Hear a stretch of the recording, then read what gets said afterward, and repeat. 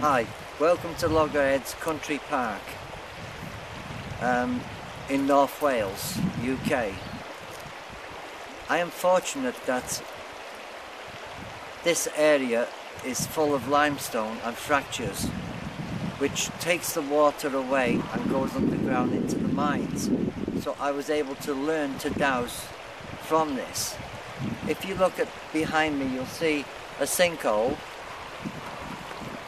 which the water's going down. You'll see I've marked out with flags already where it's going, and if we look closer you'll see what we call a sinkhole or a swallow hole, with a large one just beyond here, which is taking quite a bit of water away, which then joins into the whole river system beneath the ground. I'm going to demonstrate to you how we do this with the rods. It will give you an idea, and if you visualize the water and picture it in your mind, it makes it easier to dowse. I'll give you some demonstrations with the tools I use, such as the V-rod,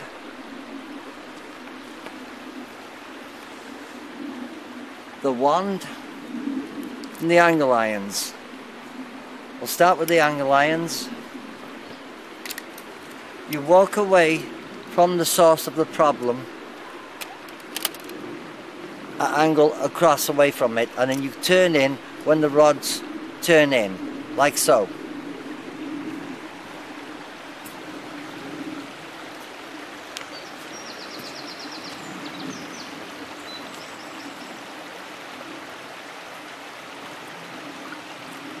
We keep on walking now until we hit the source of the water.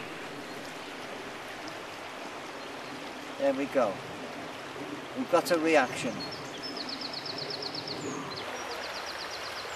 That's the flow direction it takes. It's going that way, coming from there.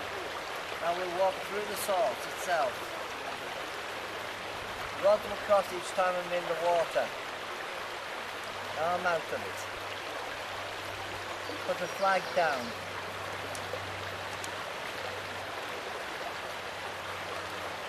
Continue to walk.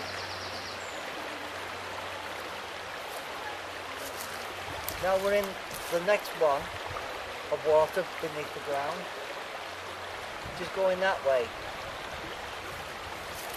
If we walk like this, we're going against the flow. This is the V-rod.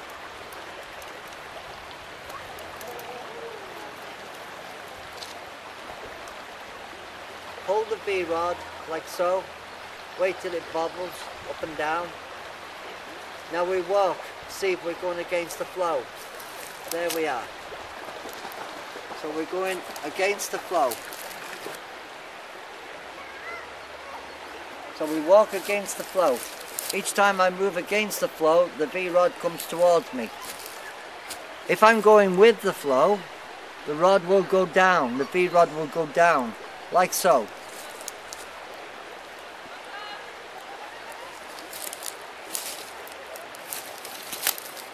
If I walk out of the source, this is what happens. Here's the source here. This is the edge. This is the other edge here. Following through across there.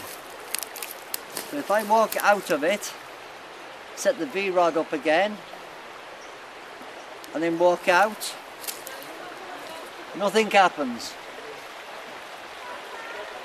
If I go back in, I'm on it again. So the water will be on the edge of where I am, and if you look that way you'll see the rest of the sinkhole, and the blue flags represent where it is. If you go closer to it you'll see the water moving down into the sinkhole. Got it?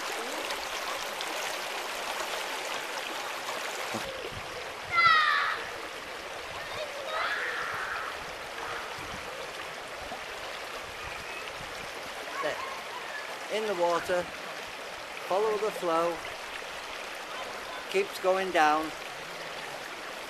like so. If I go out of the flow, the V-rod will stop. When I hit the other source of water, the V-rod will work again. Set it up, turn, go out, looking for water beneath the ground, and you'll see it's gone again. It's twisted again. To show you how it's twisted, pressure of it. So we know there's another source here which joins into it. I will continue to walk that way, showing where the water sources are again, using the V-rod.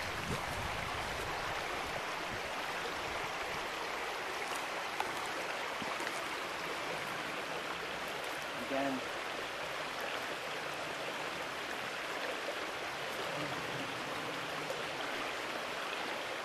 I'm going to walk against the flow, coming from over there, where the yellow flags are.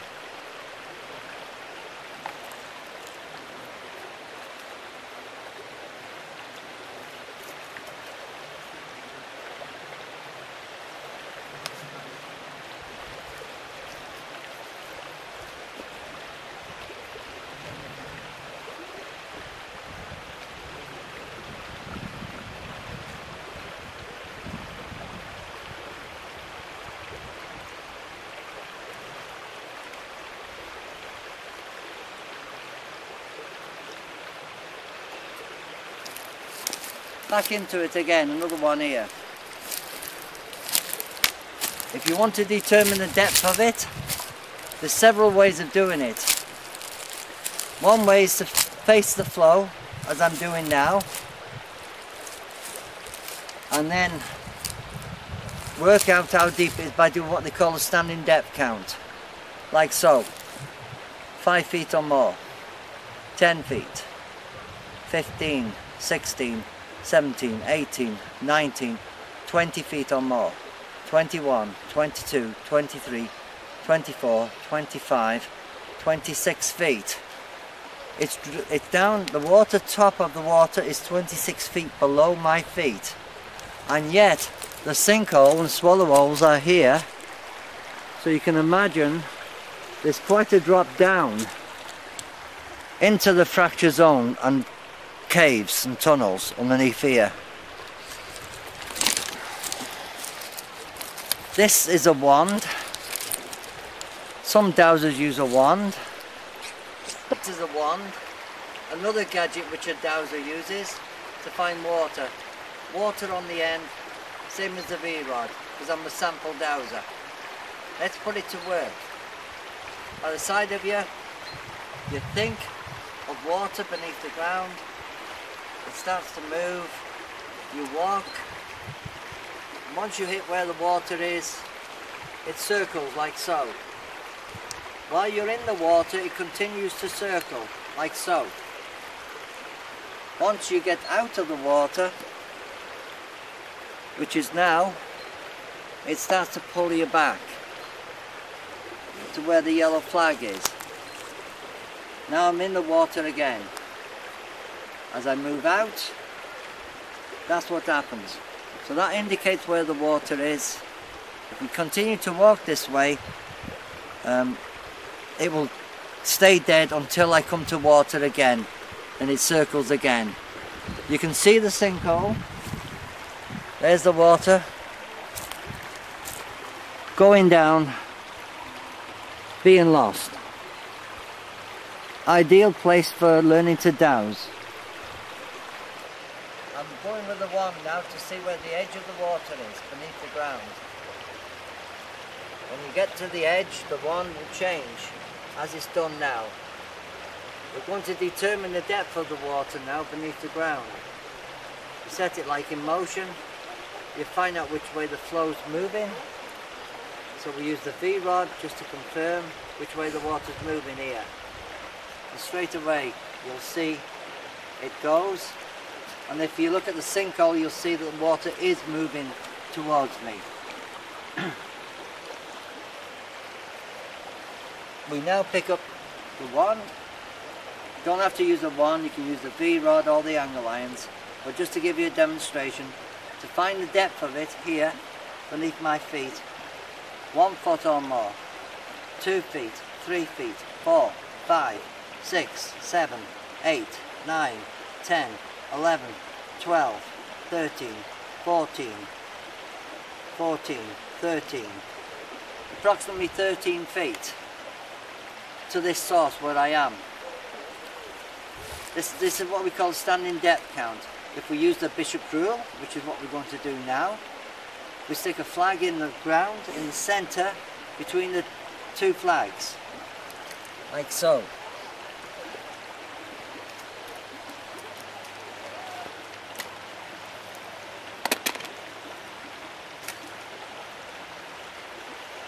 We walk on the angle across away from it. The one will react when I get to the top of the water beneath the ground. So we'll see what it does.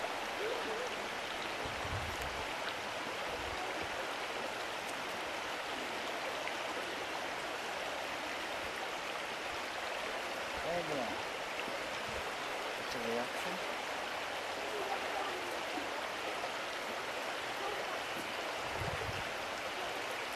We've now got a reaction to the approximate depth of where the water is, the top of it. We then pick up the tape measure, go to the centre,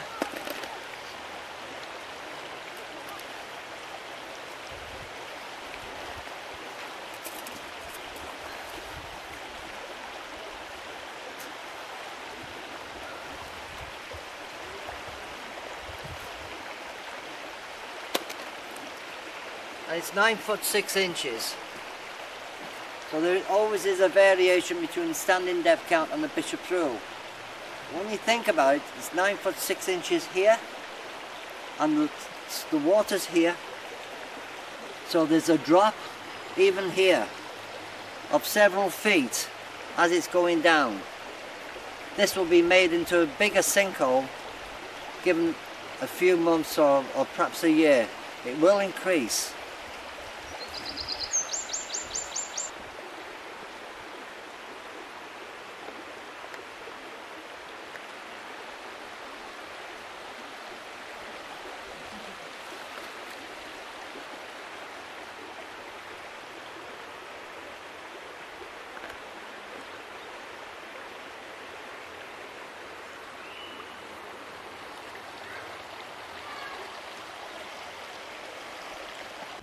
My name's Peter Taylor. I'm a professional dowser. I live in North Wales.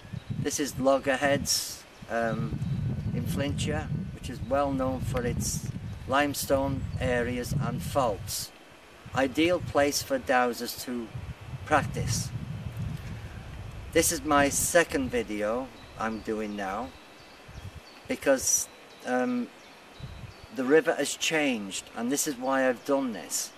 It's so that you can see how the river progresses and deteriorates through the summer. It is now the 16th of May, and it was approximately 3 weeks ago when I did the first one, which you'll see after this one. As you'll see, the river now is dry at this end, and then as we zoom back towards me, you'll see where the water is now. This has happened in just about 3 weeks of May. If we move forward, I'll explain about the sinkholes like I did before, but I'll do more detail in it for you. You'll see that the flags have changed now because the water courses have changed in the area. That's why it's an ideal place for practicing to learn to dowse, to find water. On my second video, which follows this, you'll see the flags are different. There's more of them and they're wider. The river was greater, so it was taking more water down them. These are sinkholes or swallow holes. People call them different things, but basically what happens is the water goes underground and is lost. If we move further forward, you'll see how it is now. And if you move across here, you'll see the flow of the water. And then what it does, it goes round where the blue flags are, and it follows the course. ideal place for learning to dowse.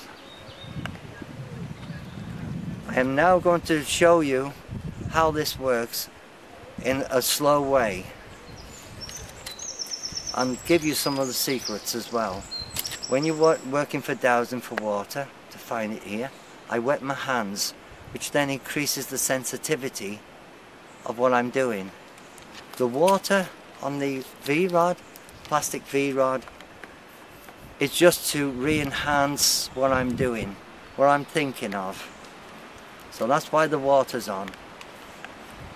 And it's plastic so that I don't get any contamination of any other source apart from clean water.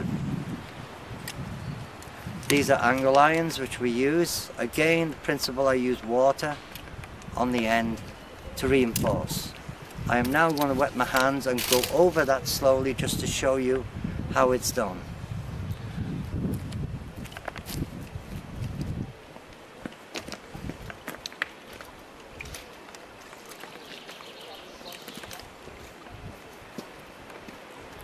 There we are. My hands are wet. That will increase the sensitivity on me. I shall use the V-rod